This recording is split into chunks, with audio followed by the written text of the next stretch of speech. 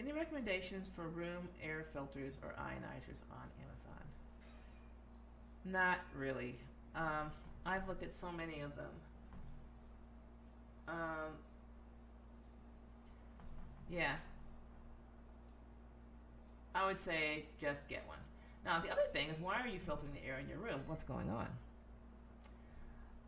So, what you can do, which might make more sense, is get some muslin cloth or absorbent cotton cloth and put it over your vents, so that the air coming into your room is automatically filtered through those vents, and you don't pollute your air in the first place. And people have told me that that is actually the most effective thing that they do. So once you polluted all the crap through your ducting system in your house, and then to put an air purifier in to kind of suck it out, you know, yeah.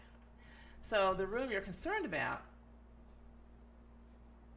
look at all the ductwork, the air intake and the heating or whatever, and put a cloth over that that's going to catch the particles, and then change that periodically.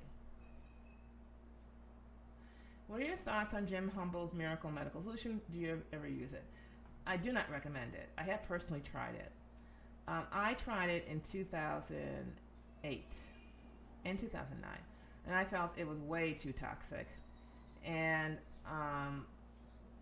so I stopped. I don't use it. He has since adjusted the dosages and whatever, but I find turpentine to be much better.